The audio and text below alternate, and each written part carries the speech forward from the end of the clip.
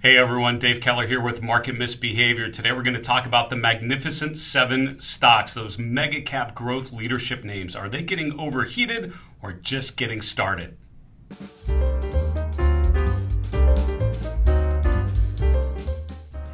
So one of the key themes in 2023, if not the theme in the financial markets, the dominance of the mega cap growth trade, the leading names like Apple, Microsoft, Amazon, NVDA, and others just having incredibly strong years with some potential drawdowns during the course of the year, but overall a really strong year, and in many ways dwarfed the returns of many other sectors and a lot of other parts of the equity space. We had a bit of a reset there at the end of last year, but now after the first week in January, we're right back to where we were at the end of last year with the mega cap, the Magnificent 7 really leading the way higher. Is this just the beginning of further leadership through the course of this year, or are we seeing signs of them becoming a little bit overheated here as we get to late January? We'll look through each of those 7 stocks. Also talk about one potential swap. I actually have, I call this group Magnificent 7 and Friends. I have 8 stocks here. One of them, a new addition. One of them maybe not be in the Magnificent 7 much longer, as was suggested earlier this week. We'll look at all the charts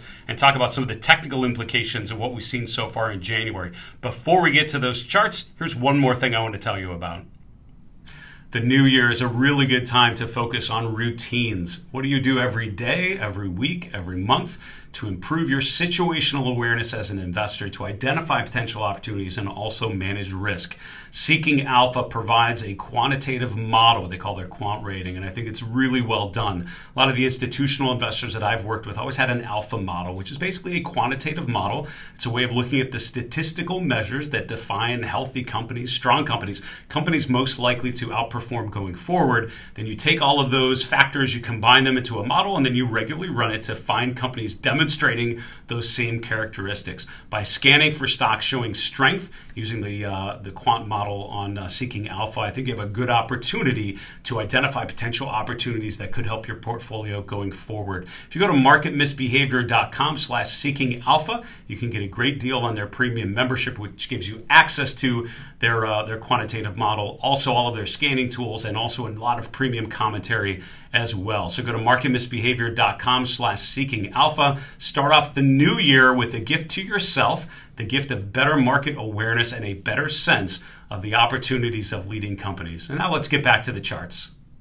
So our goal at Market Misbehavior really is to help you understand the market environment, help you make sense of things, and help you encourage you to improve your routines and improve the disciplined way that you gather information and make better decisions. And our premium memberships at Market Misbehavior really working closely with people and nurturing that growth over time, encouraging them to make better decisions. We got a link in the description below for our premium memberships and what we're trying to do. If you'd like to take the next steps along some of these tools and understand them a little better than we're able to get to in a brief YouTube video. But we're starting with what's called a performance table on the Stock Charts platform. Stock Charts is built around chart lists, and here I have 8 different stocks, and then I have this other one, this chart just called All the Stocks, where I have one chart with the FANG Plus index from the New York Stock Exchange, and then all the other names mixed in together. You know, just looking at the chart of the FANG Plus Index, and that's this top data series here, you can see what the last 12 months have been. I mean, really a strong,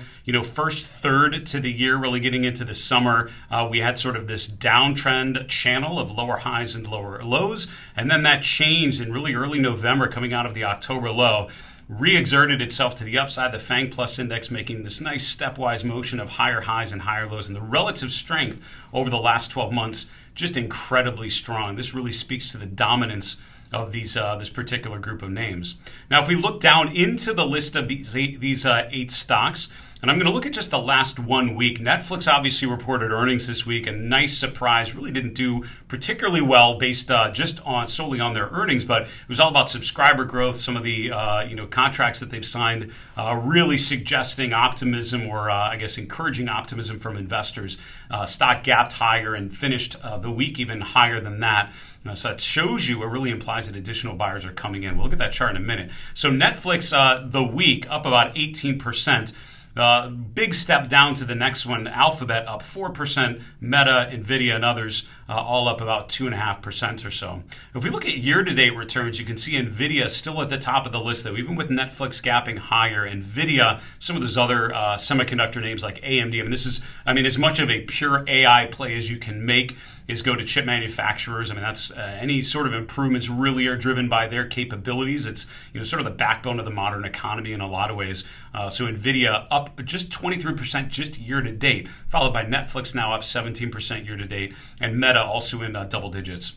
One of the cool things you can do on stock charts is actually do a relative performance table. So now I'm looking at all of these 8 stocks relative to the S&P, and you can see I'm sorting it on year-to-date performance. So NVIDIA outperforming the S&P, because the S&P is up slightly year-to-date, just over around 21%, we'll call it, about 15% on a relative basis for Netflix and so on. Now, I haven't mentioned the bottom of this table, but I'll highlight 2 names that have been underperforming the S&P year-to-date. Apple slightly below. Apple is one of the few Magnificent 7 stocks that has not broken out yet. It's actually still bumping up against a pretty major resistance level. Tesla, of course, the big outlier. Disappointing week this week, disappointing earnings, projections for the year not particularly strong, underwhelming earnings call, and the stock really getting dinged, underperforming by almost 30% just year to date, just in the first 3 weeks in January.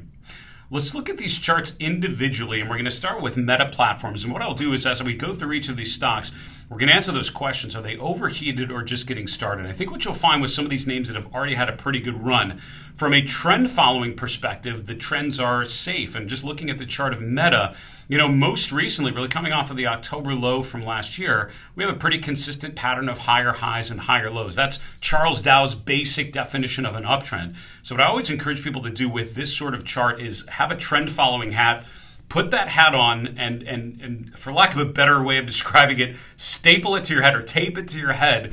Don't take that off, because what you don't want to do, in my experience, is sell too early, right? Selling too early really stinks. Selling when something's up 20% and then leaving the next 200% on the table feels horrible. And every week as you see that thing claw higher, all you do is think about how you just took profits way too early. So I encourage people, if you do want to take profits, take partial profits and let the rest of it run, because the way that you outperform over time is trim your losers, let your winners run. Peter Lynch famously said, if you do the opposite, if you sell your winners and hold your losers, it's kind of like trying to grow a garden and pulling the flowers and watering the weeds. It's kind of what you're doing there. So make sure you pull the weeds, pull the underperformers, and water your flowers. Make that a nice flower bed of a portfolio. And I think charts like Meta making higher highs and higher lows, pretty constructive. So what would tell you that a chart like Meta is changing? Well, we stop that pattern, right? We try to make a higher high and fail. So if we make a little peak here, the next peak is below the previous one. When I say make a new low, that means this most recent swing low at around 360 or so, we break below that on a pullback. So instead of making a higher low, we actually make a lower low. That would tell you things are maybe overextended. A lot of these stocks, particularly at the top of the list, which are the strongest performers here year to date, you're going to find that many of them, if not most of them, are overbought. And that really just suggests that we've had a pretty strong run. Look back at Meta in the first half of 2023, and you can see why being overbought as a long-term signal isn't particularly great. It doesn't really mean negativity. It means actually that the stock is going up a lot. From a tactical perspective, a lot of times when we're overbought, you can expect a bit of a brief pullback, and maybe there's a lower, a bit of a drawdown, a higher low, a buy on the dips kind of setup to be observed. And a lot of times I would look for a brief pullback to a previous swing low. Maybe the 50-day moving average as an alternate look as well. Also note on the chart of Meta, this blue line I've drawn here, that's the resistance from late July. Lines up with the resistance in October. We broke above that, broke slightly below that in early December, but then went back higher as we bounced off the 50-day, and it's been lights out uptrend from there. The relative strength sloping upwards is probably the most encouraging part of that chart. Chart number 2, NVIDIA, and we're going to go quickly through these next couple because they look very, very similar. NVIDIA, just like other leading semiconductor names, having a really strong 3-month period, coming out of the October low, a nice move higher, and just in the new year, this is the relative performance. Look at how it's kind of sideways, kind of in line with the market in December, and then just pushes to the upside in January. That's how much it's outperformed the S&P 500 year to date. Same general thinking, right? Higher highs, higher lows, those are bullish. As long as we pull back and make a higher low, that's encouraging, which means I think there's a lot of room for a name like this to pull back and still be within that basic uptrend pattern.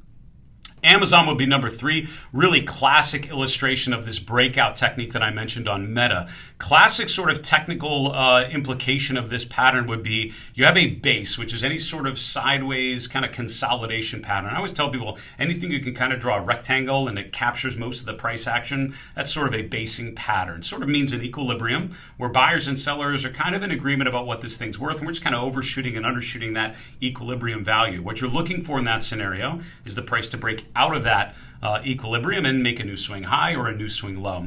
You can see after setting this resistance level in September of last year, in November, we broke out. In December, we really pushed higher. In the beginning of January, we pulled back to that same breakout level, and that's a technical concept called polarity, where resistance becomes support or support becomes resistance. So oftentimes when you have a major peak and then we break out, you look for a pullback to that breakout level around 145. So that retest as support along with the ascending 50-day moving average, really constructive setup suggesting further upside to be had. Microsoft, number 4, very similar to the previous chart. A breakout, a retest, a number of retests of that support right to the 50-day breaking out. And so those sorts of setups are the kind of things that suggest to me that these names actually have further to run. And if we do get a pullback, I'm looking for a similar pattern that we saw here in early January, a pullback to an ascending 50-day moving average, a higher low, or at least not undercutting the previous low, as a way of establishing a higher foothold, kind of like hiking up a mountain and sort of just making progress on the way up, trudging higher and higher. Alphabet's the last one of the pretty constructive charts, I would say. The last two not so, or last three a little less so. Here we have the October high from last year lines up with the December peak. We break out. This is a little hammer candle. It's kind of hard to see, but bouncing right off of support and pushing upwards. You know, the chart of Google is a good one, or Alphabet is a good way to sort of go to the weekly chart. If I look here at the weekly chart of Alphabet, I'm going to draw this line here showing the all-time high. So this is the high from late 2021. You can see in early 2022, we retested that resistance right around $150. Went all the way down to 85, we'll call it, before retracing 100% of the way back up to those highs. And this week, we finally closed above that 2020-21 high. So Alphabet actually making a new all-time high this week. So, you know, by looking at the weekly chart, while the daily chart might feel overextended because it's had such a run recently, the weekly chart shows that this may be part of a much larger structure that we're just breaking out of. Now, the trick with something like Alphabet, I would say it's all about follow-through. Anytime you hit a key resistance level and break out, the question is, do you hold that breakout level? That breakout immediately becomes, in my mind, a stop-loss level, right? And as long as we hold that breakout, things are pretty good. If we fail to hold that breakout, if we break that back below 150, that's where I might start to be concerned. So one of the alerts I have set on stock charts is Alphabet below 150, at which point I will very much revisit that weekly chart, see if it's still deserving of my capital. Now, Netflix and the next three, Netflix, Apple, Tesla, look a little different. The first 5 charts, very similar, right? Recent breakouts, basing patterns, higher highs, higher lows, a lot of those overbought. I would argue as a trend follower, they're still good charts as long as we keep making higher lows on pullbacks. And the danger zone would be we fail to hold the 50-day moving average or the 10-week moving average. Now, Netflix is a little different because it just gapped higher. And I think this is one chart that's interesting to highlight for a couple of reasons. Number one, we had the resistance in July. We retested that in November and December and January. Then this week, we finally gapped above 500. And I had an alert set for Netflix over 500 because I thought that would kind of just convince me that we'd cleared that level of resistance and broke into a new high. We gapped higher on earnings, but then what happened afterwards is what's really interesting. I'm going to show a shorter term chart, this one right here, just to show the gap and then additional upside. What's interesting is when you have a price that gaps higher like this, while it can be hard to anticipate the gap occurring or, you know, to guess that that sort of gap is going to be and what level we're going to gap up to, you can really analyze what happens after. Because think about this, overnight, Netflix went from around 492 to, we'll say it opened at 537, 538, right? So overnight, we revalued this stock up about 50 points. But then we traded higher during the course of the day. We settled back down a little bit. The next day we closed even higher, and then Friday's session we closed even higher. So after that gap higher, after we revalued this stock much higher based on further expectations, additional buyers have come in. There's still demand for people wanting to own Netflix even at these elevated levels. That is a bullish sign when a stock gaps higher and then moves higher. That's, I would argue, what's the most encouraging thing about the chart of Netflix. These last two, not so much encouraging. I would say Apple is one that's still a question mark. A lot of these stocks in the fourth quarter, before they broke out of their bases, I sort of labeled them all as question marks, right? Meaning they could go higher, but I haven't seen enough validation. I think for those first 5 charts, we have seen that follow through. Even with Netflix, we've seen a validation by a gap higher and then a follow through to the upside.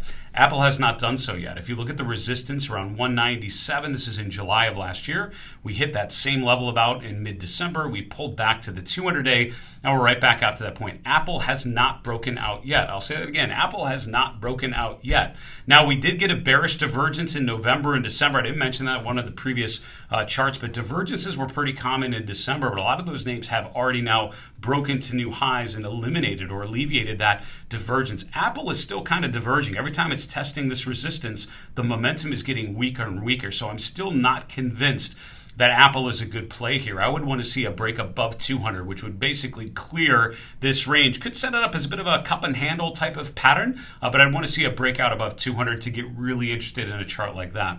Now, finally, we have Tesla, really the other chart. Jim Cramer this week, suggested that Tesla is officially relieved of its position in the Magnificent Seven. I don't disagree with that. Tesla really has been sort of an outlier in a lot of ways. I mean, it's certainly part of that mega cap growth universe. But in terms of the type of business, in terms of the model and how they are, who they're competing against and what the prospects are and what the implications are, very different model, of course, than some of these mega cap tech and communication services names.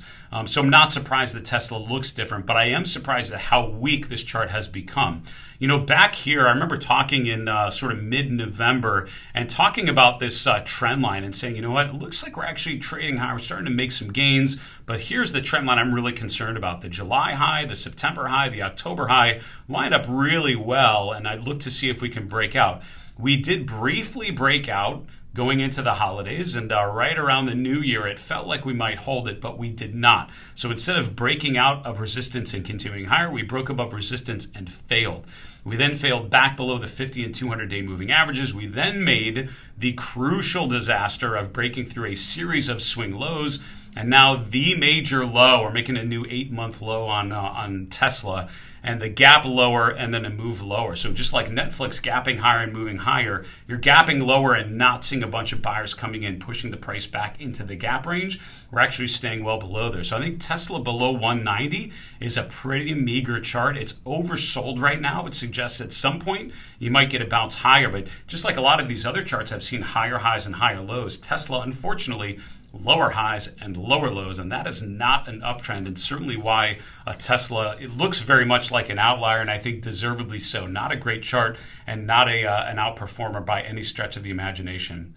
What do you think of these Magnificent Seven, actually 8 stocks that I shared with you? Which do you see as the best opportunity going forward and why? Make sure you drop a comment below and let me know. For Market Misbehavior, I'm Dave Keller. Be well, stay safe, have a good one.